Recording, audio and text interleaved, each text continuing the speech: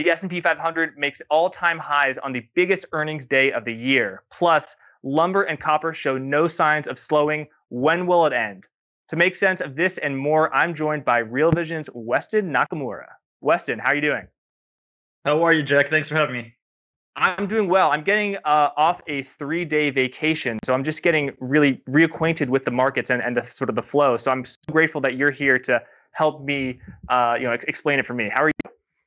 I wouldn't consider 3 days of vacation, and I'm pretty sure you can just catch up, but happy to do it for you. I'm well, thank you. Okay, I'm glad to hear it. So, Weston, today is one of the biggest earnings day of the year. There were 60 S&P 500 companies that reported their earnings today, and of course, 60 in the S&P 500, of which there are 500 companies, but actually 505 stocks. We're seeing blowout numbers across the board. And that's what we've seen this week. We saw from Google, from Facebook, from Apple. We saw absolutely eye-popping numbers. I think one thing that I've got my on is Google. It was $15.63 was expected for their earnings per share. They actually posted $26.29. So how are you making sense of this blowout earnings season and how the market is reacting? Okay, so when you say expected, you're talking about like 15 people on the sell side and Wall Street analysts, right? As opposed to the markets, right? So the expectations are by people who I mean, especially in this kind of uncertain environment, earnings environment, you cannot be too bullish and then overshoot and be the only one who misses. So everyone's going to you can't be bearish, of course, but they're going to be a little bit more conservative. So of course they're going to beat that much. And that's why, but the markets don't listen to them and the markets see right through that. That's why, of course you get a big pop on like a Facebook or but you're not going to get a 50% move on the stock, right? So, I mean, I think that's just a function of markets versus literally a handful of people who are so-called the estimates.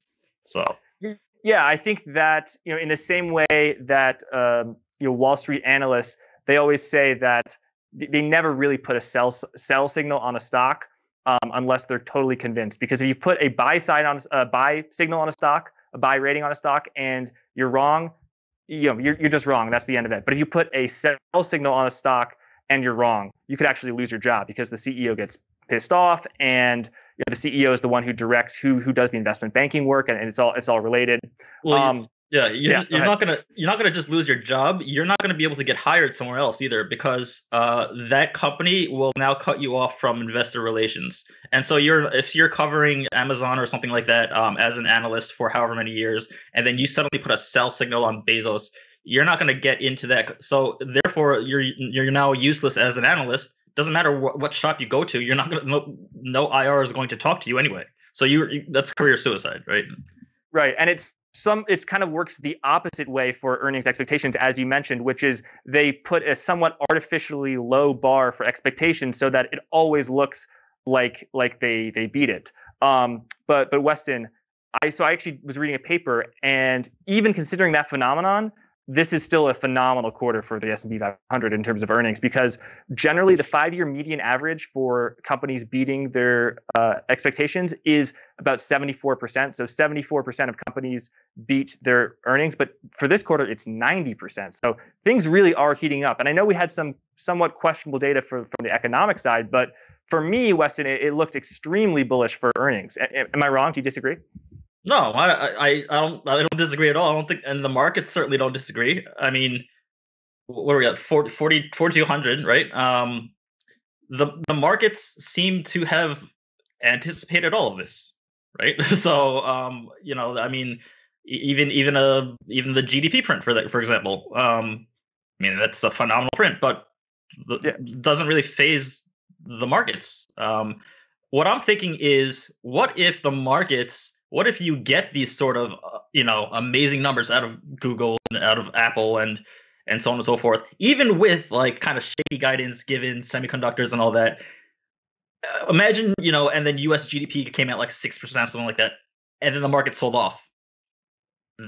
That's that's a possibility, right? And that means that things were way too frothy indeed and priced in, and they're just there's just going to be a wave of profit taking after that.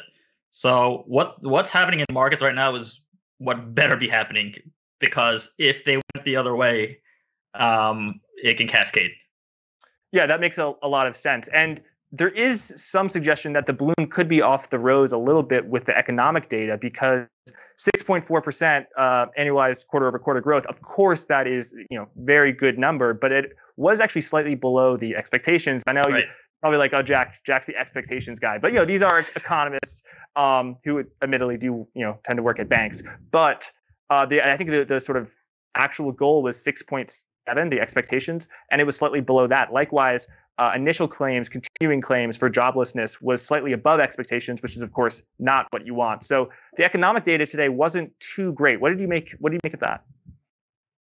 I mean, I don't know about not too great. I mean, it was pretty great from just a nominal standpoint. But I hear what you're saying. But what I'll say about what regarding the Wall Street banks and their macro department versus the stock analysts is that the economists will actually, because there is no United States investor relations department that they're at conflict with, right? So like it's just, those are just the macro numbers, and if they say like we expect GDP to be terrible, Janet Yellen's not going to come knocking down on your door or anything like that, right? So I mean, it's, if you make a bad call, you're going to make a bad call, but there is no conflict of interest and like corporate politics involved with that. So it's more honest. I'm not saying it's more right, but it is at least done in good earnest.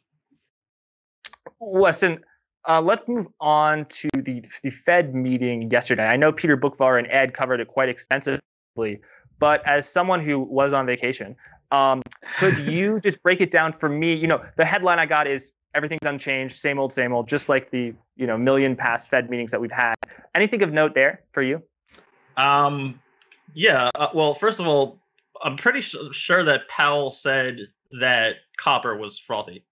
This is not verbatim, but it alluded to that. But no, I think that what's happening with the Fed is just, it's very interesting. Like the markets, like the Fed fund futures markets and the Eurodollar futures just do not believe what they're saying. Essentially, that he's saying like we're going to continue with this easy monetary policy. Like this is what's we're not gonna raise rates.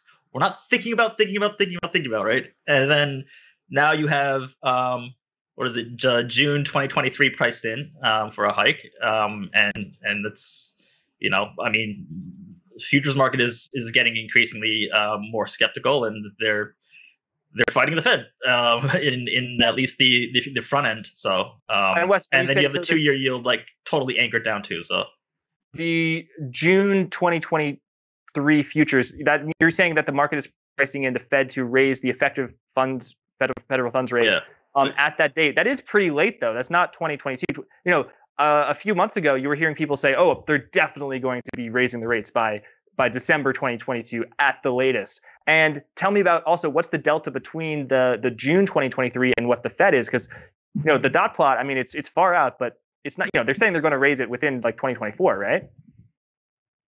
They're not saying, they're not going to say anything like, they're not going to even they're totally on a, we are not going to raise rates, period.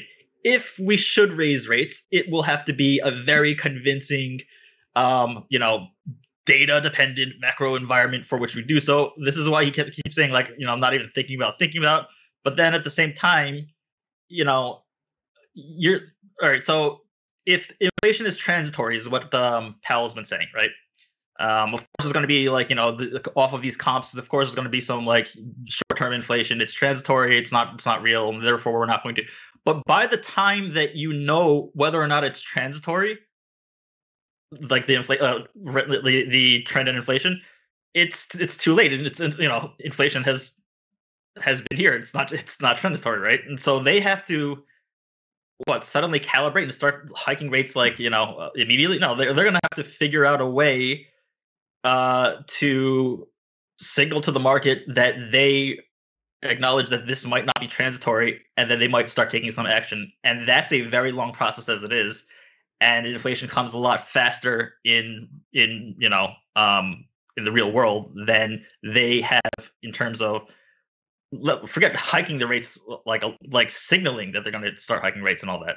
So they're in a really really rough spot, I think. So I hope for like their sake, not that I really care, but I hope that for their sake, they are right that this is transitory and the markets are wrong about not believing the Fed.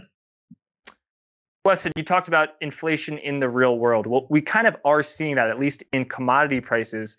Copper, lumber, oil, these show no signs of stopping. Lumber is at all-time highs. Copper is at $449, but if you actually do it by the ton, it's at over $10,000 per ton. Yeah, so that was a headline. It broke through the LME, the London. That's a very psychological key level. It is. It is. What do you make of the continued surge in commodity prices? I mean, I can give you the generic answers of inflation and supply side and demand side and this and that. Here's what I'll say. So copper, if you look at actually palladium too is just on an absolute tear. Copper and palladium have been kind of neck and neck as to the metals that have just been on a straight hockey stick upwards. But if you look at palladium futures on NYMEX, and I mentioned this to you before, but like after March 2020, so last year, after that collapse, this whole time this rally has been happening, it's been doing it on volume that is 1/4 of what it's been for the last, I don't know, several years to a decade. So it's trading at 1/4 of the, 1/4 of the volume's left. 75% of the volume that it used to trade at, the palladium futures, is totally gone. And where it went, I don't know. Who it is, I don't know. But I mean, are they just speculators left? Are they just the producers, the commercials that are left? Maybe a little bit of both. But either way, though, there's not a lot of conviction at all in terms of actual volume, notional volume traded in these futures contracts. Copper did take a dip down in volume, and it's kind of leveled back out. But you would think that usually when you see a move like this, there should be also a corresponding gradual increase in volume as well, and open interest. And volume and open interest has been flat at best on copper, at least on HG contracts.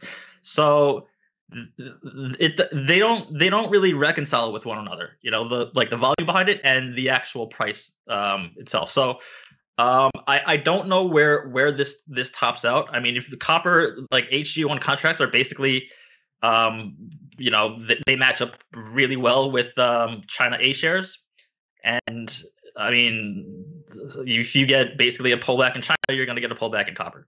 Until then, though, I think that what's to stop it, right? And Weston, so you are in Japan, so close to China.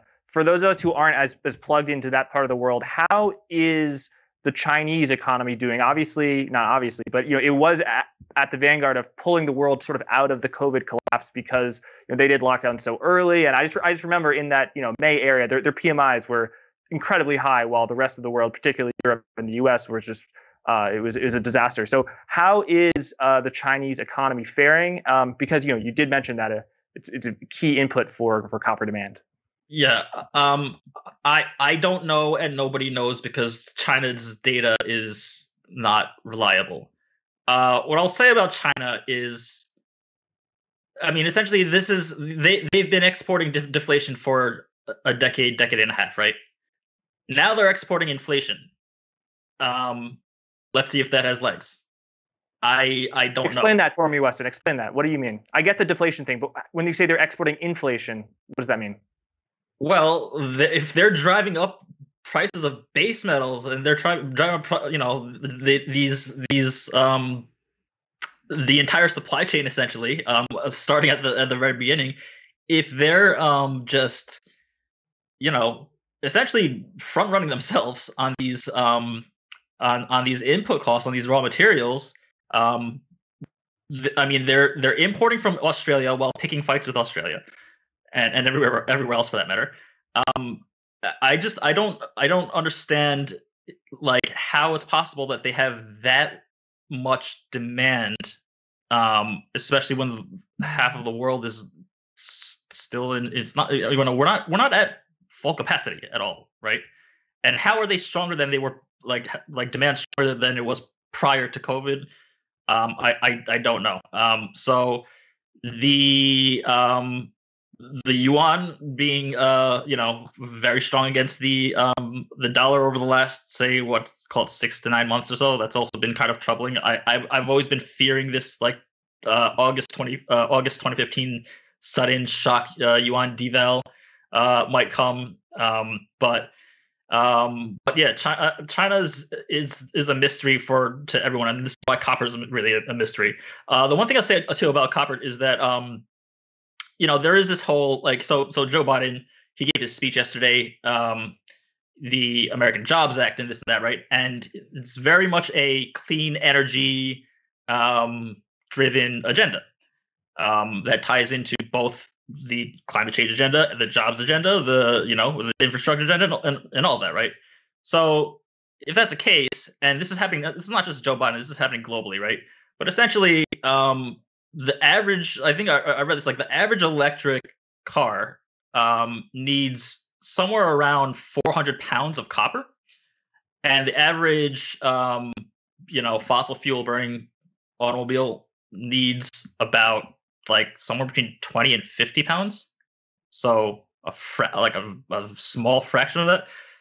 So I mean, that's also if that's the case, and that's the way that things, copper is basically front running EV demand, right? And so there's that. There's there's semiconductors. There's an actual fundamental case for it, but at what price does it become unbearable to pass on to keep passing on down to your customers, right? So we'll find out, I suppose. Yeah, and I've also got my eye, in addition to copper and copper producers like Freeport-McMoRan, there's lithium producers, there's rare earths producers, all of these inputs that will be key to electric vehicles. It's interesting with lithium and the rare earths, you've seen a little bit of a pullback over the, let's say, past 2 months. They kind of trade like a Tesla, a proxy for Tesla, somewhat, rather than a proxy for a reflationary commodity trade. But Weston, let's turn away from commodities. Let's go into the true macro world of FX rates. In bond yields, we've seen a sell-off today in bonds, at least in the U.S., perhaps related to Biden's speech yesterday. But we kind of remain in this holding pattern of about 1.5 to 1.6 in the 10-year. How are you making sense? What stands out to you?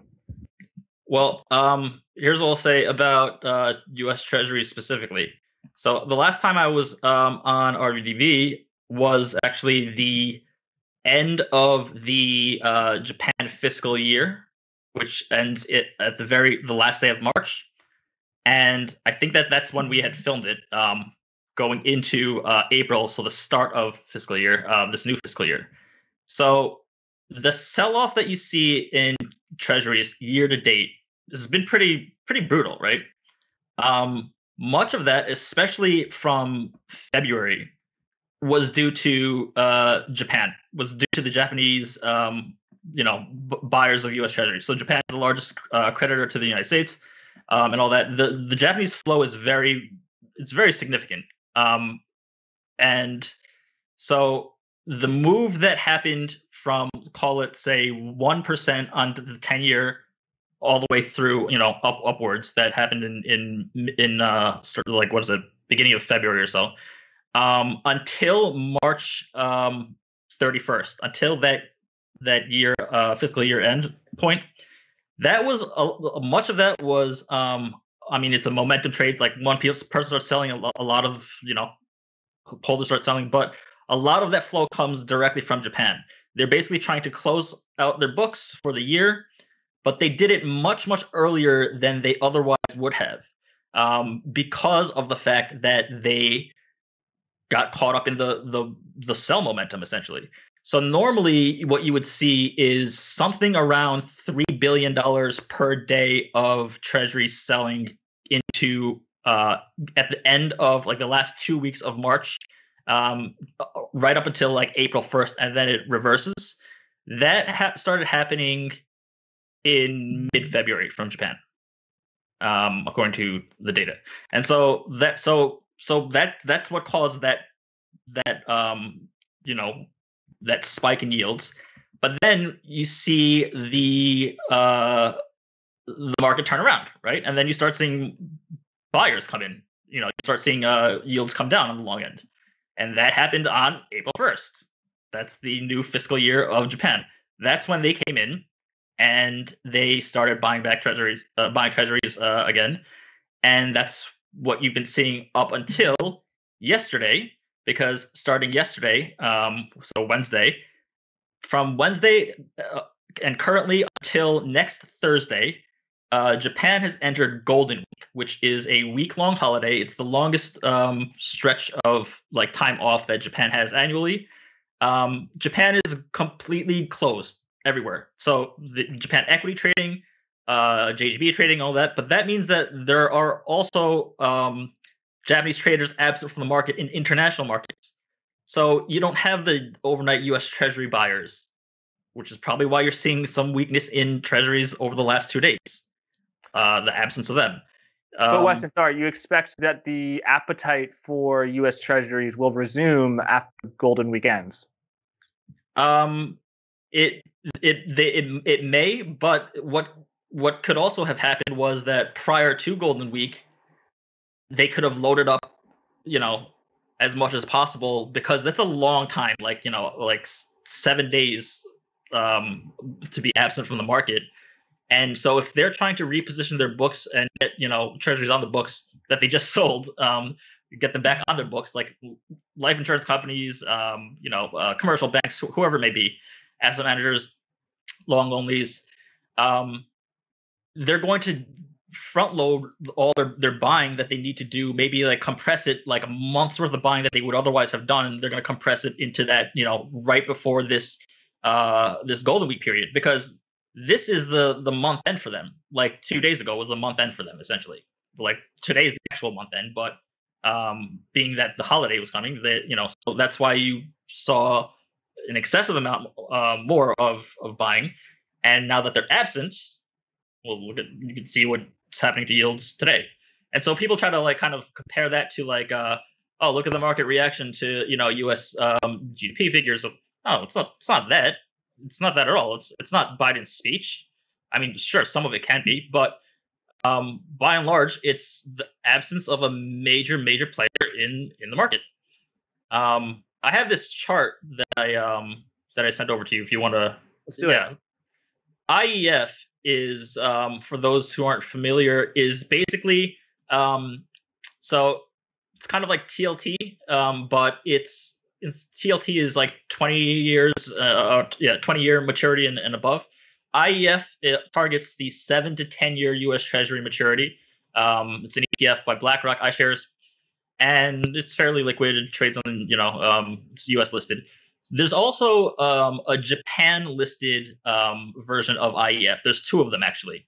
1656 is the ticker code for Japan trading. iShares 7 to 10 year US Treasury ETF 1656, and then there's also 1482, which is the same thing, 7 to 10 year US Treasury, but this 1482 is FX hedged. So the same ETF, but one is FX hedged, one is not. Same maturity. And if you look at the chart, all I did is just, I've normalized it as a percent from year to date. And you'll notice that IEF, the US, the 10-year US Treasury essentially is down about 6% or so at its lows in April. And that basically is percent for percent down with 1482, the FX hedged version. That would make sense, because if it's FX hedged, it's more or less the same thing as buying, a USD denominated investor buying US Treasuries. Right, right. But So sorry, let me explain. yeah, So the blue line is that ETF of 7 to 10 year duration yeah, treasuries, that's belly the of the curve. U.S. I one. say that's the blue. That's the blue line. As we know, it's performed badly, down 4.95% year to date. And then if you're a Japanese person and a Japanese investor and you want to get exposure to that, but it's hedged, so you don't buy it in yen. Surprise, surprise. It's performed very similarly, down negative 5.72, maybe basis point there for basis point for the ETF manager. But the green line, Yeah, the unhedged, you're saying that despite the fact that U.S. bonds have performed poorly in the market, because it's denominated in yen, you're actually basically even on your money, only down 35 basis points. exactly. So people think that like, oh, people are like getting killed in the U.S. Treasury market. Well, no, not necessarily. If you FX hedged, and essentially if you're basically have the same exposure as a U.S. based USD denominated U.S. Treasury buyer, right? So an American buying IEF. If you have the same kind of positioning as that, then yeah, you're getting killed. If, however, you are long unhedged, um, unhedged in yen, you're flat on the year. You haven't really taken any losses this entire time on a 10-year treasury that has moved like a full percent, right? And so the bottom half of that chart is essentially what I did was the same exact chart, but I just threw dollar yen, also percent normalized year to date, and you'll notice that the dollar yen, USD JPY, and the hedged U.S. Treasury from Japan, or the normal just 10-year U.S. Treasury ETF, they are basically mirror images of one another, right? And they essentially negate each other, which is why you have a totally flat, unhedged U.S. Treasury, year to date performance from a Japan perspective.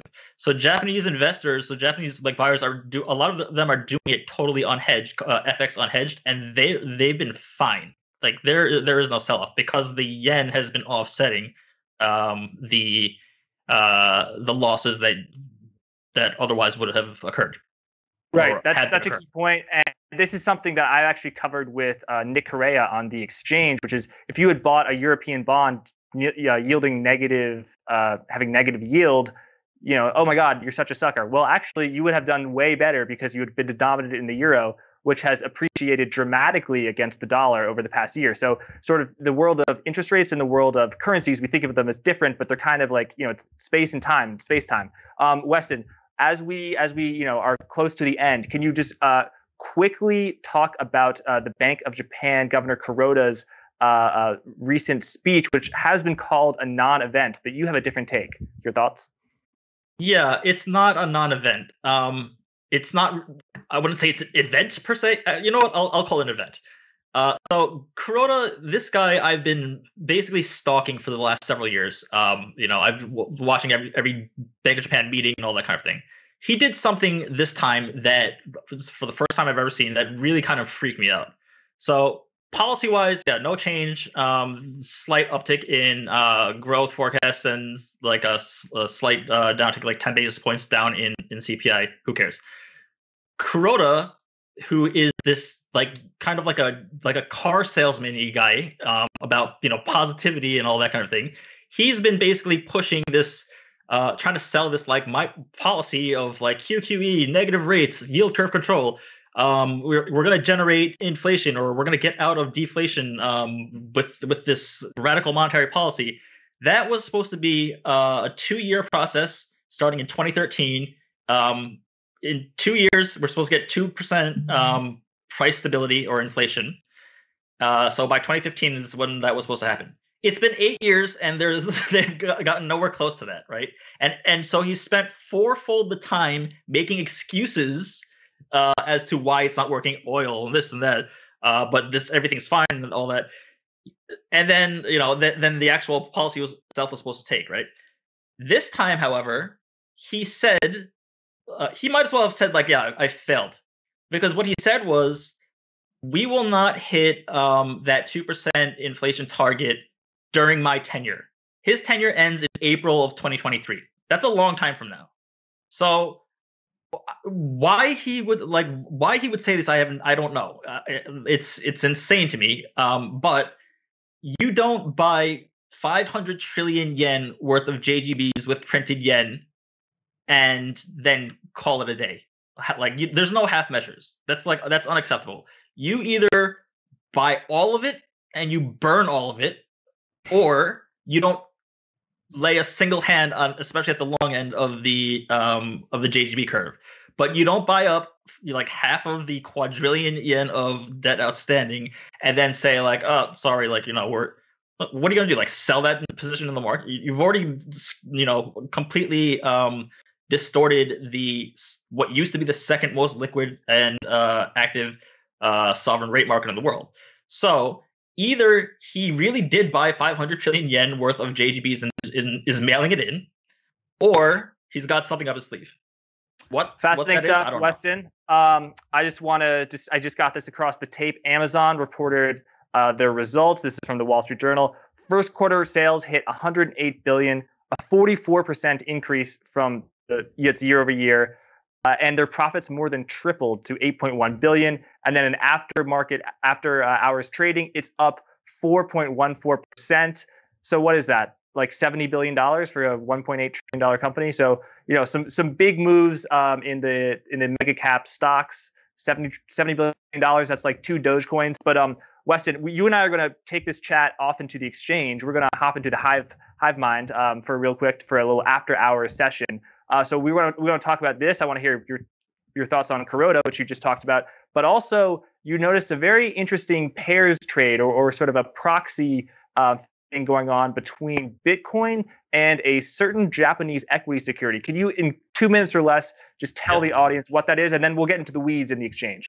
Sure. For those of you who are watching Bitcoin and who are watching Grayscale and the premium or the discount to NAV and all that kind of thing, forget all that. Look at just forget that. There's a company called Monex in Japan, right? MONEX. They are a $2 billion market cap, very kind of small. It's like an E-Trade. It's an online brokerage company. It's one of the larger ones in Japan. They also do crypto trading. For crypto, right? Yeah, they do, but mostly like equities and all that kind of thing. Their ticker symbol is, what is it? It is 8698. This is the most accurate, I suppose, Bitcoin proxy there is out there. They trade percent for percent on an intraday basis, on an inter and intraday basis with Bitcoin. What I will say about this, whether or not it's a proxy is not a question. It is a proxy. What I will say is, I wrote something on the exchange, which you're feel free to take a look at. But I made the case that Monex is actually not a Bitcoin proxy. Bitcoin has now become a proxy by accident of Monex. In other words, Monex is dictating price action for Bitcoin. And this is why people who are in either side, the crypto side or the traditional asset side, you need to learn each other's markets, because these markets are converging with one another. I mean, they're clearly overlapping. So I make a case for that. Happy to share that on the exchange. Okay, and so that post is on the exchange, and you and I right now will go to the exchange and talk about it in depth. We'll post it in about an hour. Well, Weston, thank you so much for coming on the Daily Briefing again. Thanks a lot. Oh, I just want to say one more thing too. UBS, add that to the list of Argos prime brokers. Thanks for the transparency, UBS. Of course. All right. Talk soon, Weston. All right. Thanks.